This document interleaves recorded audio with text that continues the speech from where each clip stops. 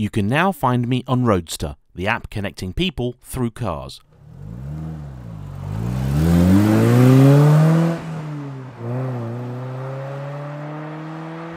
Hello everybody, you join me today for what I consider one of my automotive palate cleansers. Though I know it's very easy to believe that all of us YouTubers are simply obsessed with the newest, the latest, the greatest, the biggest, the fastest, the most powerful, that simply isn't true. I certainly have an appreciation for all of that. I'd be a massive hypocrite if I said that I didn't. But I also find great enjoyment in simple, back to basics motoring, and today I'm able to indulge in a little bit of that and explore a car that I think is really rather overlooked.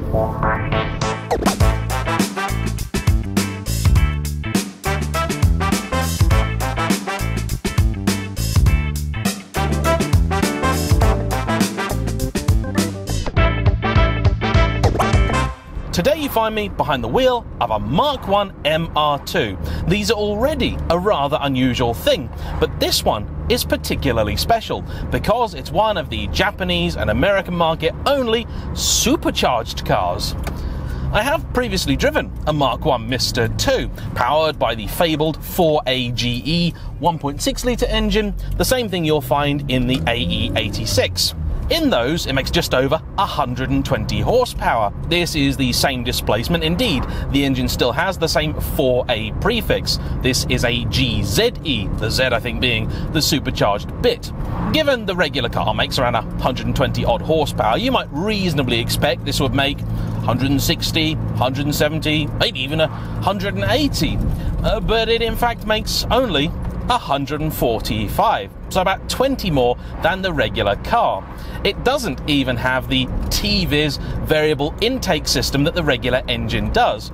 The upside though is that it should have a little bit more torque more of the time. Even better, the supercharger is actually driven via a clutch, which is then electronically controlled, meaning when it's not needed, like now, it's not actually active.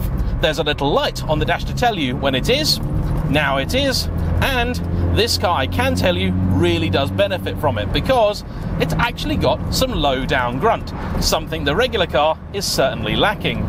Though the MR2 existed in 3 very distinct generations, I think it's fair to say that it's the second of them which gets all of the attention. That's the one that looks a little bit like a Ferrari and is often used as the basis for many a Ferrari replica. The third generation then is the one that looked a little bit like a Boxster. And strangely, for both the first and second generation car, we simply never got the spiciest version. So here, the supercharged one, and later, the MR2 Turbo. I'm not quite sure why we didn't get that car, because we got the Celica GT4, which has more or less the same engine in it.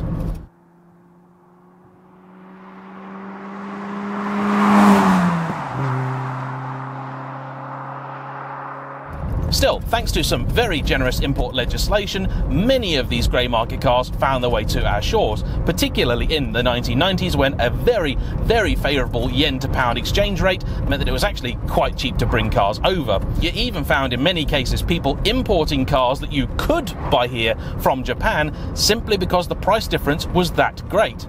I know several motorbike companies that were put out of business by this because, let's be honest here, a quick sticker on the Speedo and you've essentially converted your bike from KPH to MPH. For a few £1,000 saving, people were more than happy to make the sacrifice. Anyway, back to this car. This particular one is a 1988 model, and it's been in its current owner's possession for 18 years. I want to say a big thank you to Gordon for letting me out in it because it is an absolute delight.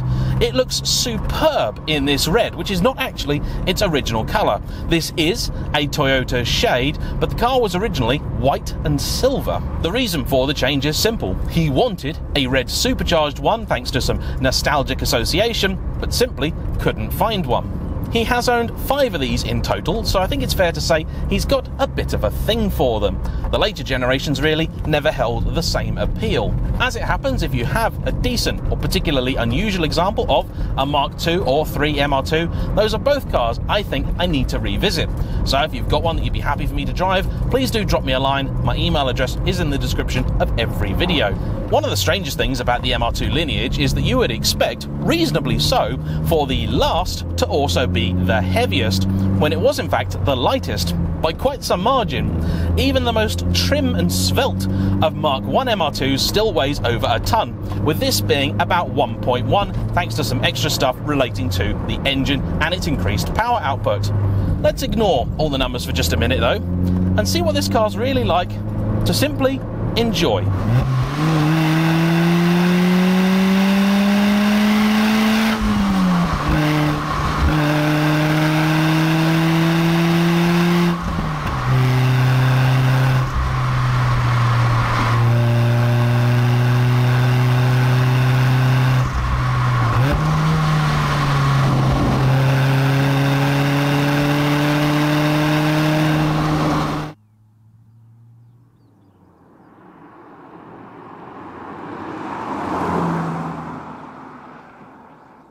You know, I came down this road about half an hour ago in my 700 horsepower Ferrari F12, and I'd be doing you all a great disservice if I didn't tell you that right about now I'm having a lot more fun in this, for several reasons. First off, to try and put your foot all the way in the Ferrari and hold it there until the red line is terrifying.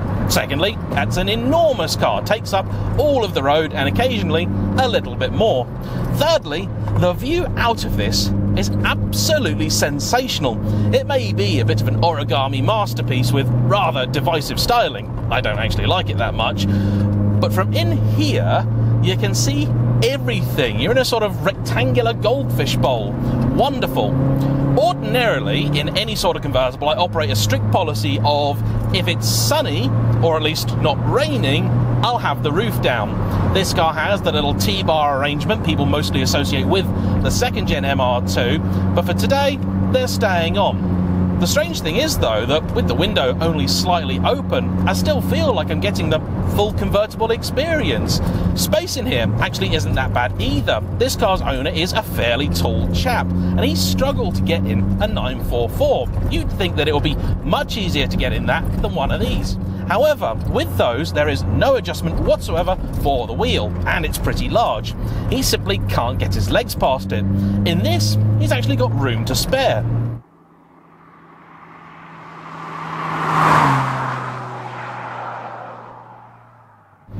Though these have a bit of a reputation for fairly edgy handling, this car actually doesn't seem to be that bad.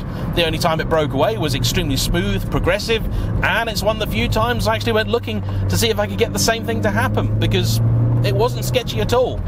The Goodyear Efficient Grip tyres on this, I think, probably suit it quite well. If you put really sticky rubber on, I think it would just give it an unpleasant or harsh breakaway characteristic. The fact is that these more eco-minded tyres are probably fairly close to what these originally had. The steering is reasonably light, but communicates its intentions fairly well. The gear lever is a very, very suggestive shape, but the action, quite pleasant, quite nice. Second, I'm told, on occasion is a little bit tricksy, but this has a short throw, very little play in it. Pedals set up perfectly for heel and toe. Very enjoyable to heel and toe. Much is made of the connection between the Mark 1 MR2 and Lotus, with some people going so far as to say this was actually an abandoned Lotus design. That's not true at all. But it is true that Lotus's Roger Becker did have some involvement with this car, and you can tell. It's got that same delicacy, that same lightness of touch that characterised some of the very best cars to come from Hethel.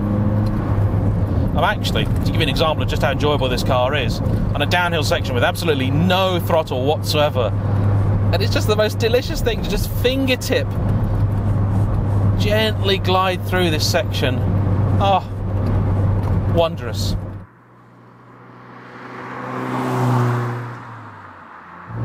The supercharged engine, though it still doesn't have lots and lots of poke, has completely changed the character of this car, and for me, really improved it.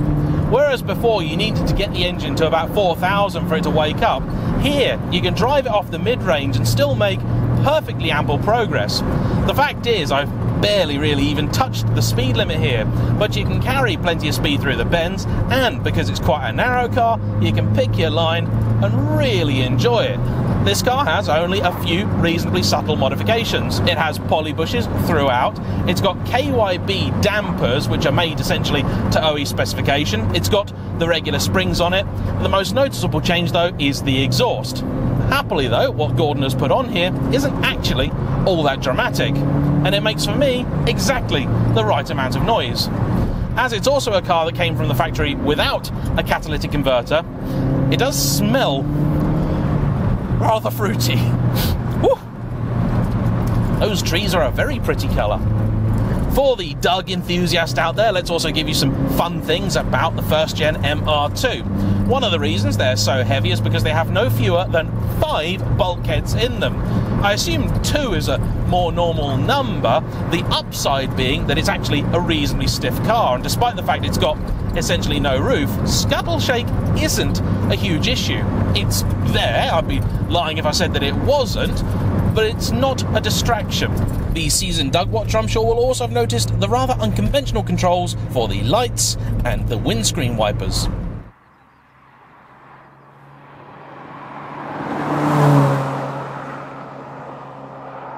Not related to this car, but I was driving this road earlier and I happened to see a man enjoying a Peugeot 205 T16. Now that's a spot. We've mentioned already this car was available as a supercharged one only in America or Japan. This one is a Japanese import. It wasn't, however, the only car to get this engine. There were a few Corollas that got it, and I think 1 or 2 other vehicles, but they were all exclusive to the Japanese market. Which is a shame, because although a lot of people really lust after the 4AGE, and I get why, I think I prefer this. It's a more usable, more drivable lump and really suits the character of this car quite well and gives it for me some better GT credentials. In fact, this section of road I drove in a Sora earlier, and this is better damped, this is more comfortable.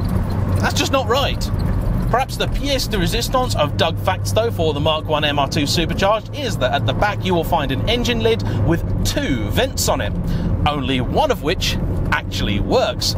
The other looks like it's real, but is in fact solid moulded plastic. The reasoning for this is that the intercooler is on the left-hand side. More worryingly is the fact the battery is also there and has a little metal tray holding it in place that is perilously close to the terminals. They're separated only by a fairly small piece of rubber. This thing is absolutely gorgeous. I hate looking at it, I mean I really do. They're distinctive, and that's about all I'll give them. Looks are subjective, as everybody is generally keen to remind me, and I know my tastes are not the same as everybody's, but in terms of an experience, in terms of the drive, which is what I really wanted to talk to you all about today, this is magic, absolute magic. It's also nice to see one of these in really good condition, well kept by its owner. If you want to know some more boring stuff, I'll tell you about that in just a minute, because this section here is where I think this car is really going to shine.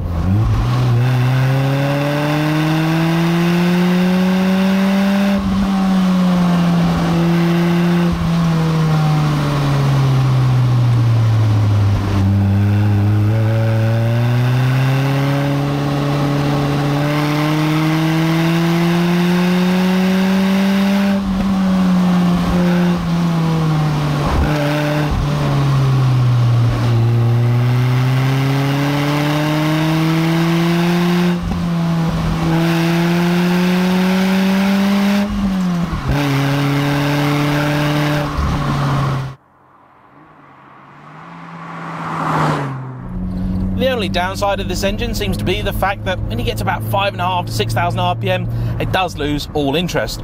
The red line is at 7.5, but honestly, the car simply does not want to go there. So, the boring stuff then. Well, in terms of fuel economy, we don't know. I did ask, and we don't know. It's probably not really going to be all that bad, though. In fairness, I don't expect it to be dramatically worse than the regular car. If anything, might be a little bit better. Parts availability is becoming a little bit of a struggle, with certain things having to be sourced from unusual places, including one piece that came from Dubai. And that I found very interesting, because when I was searching for a spare headlight for my Celica, that's where I got that too. General running and maintenance costs is reasonably low. Insurance was particularly cheap, £92 a year on an agreed valuation limited mileage policy. In truth, my experience with this type of classic car tells me that that's not really a particularly unusual figure. Prices for these are also actually reasonably sensible given what the market's been doing of late and the fact they are now quite a rare thing. You'd be expecting to pay around the sort of £8,000 to £10,000 mark for the upper end of these, with quite a bit less for ropier examples or project cars. However, some people out there are asking sums of around £20,000 for these, but we're not convinced those are sums actually being achieved. That section of road is terrible. That's a genuinely awful bit of road. This should be horrible across it, and I would forgive it entirely. But it's not. Absolute joy. I love this little thing. I really do. You have storage, both front and rear. Not masses of it, but enough. And in here, there's actually ample space for 2 people. Toyota even had the good graces to give you somewhere to put your iPhone 20 years before it was invented. Now that's forward thinking. That's the kind of stuff we should expect more of from the Japanese. I imagine in the GR Corolla they've put somewhere for you to store your ray gun. I'm doing 60 mile an hour. Look, see, I'm not blurred this camera or nothing. 60 mile an hour with a big smile on my face. Because I love cars. I don't always love speed. I don't always love power. Sometimes I do. But I just love cars. And this is a lovable car, if ever there were one. That, I think, is all that needs to be said on that.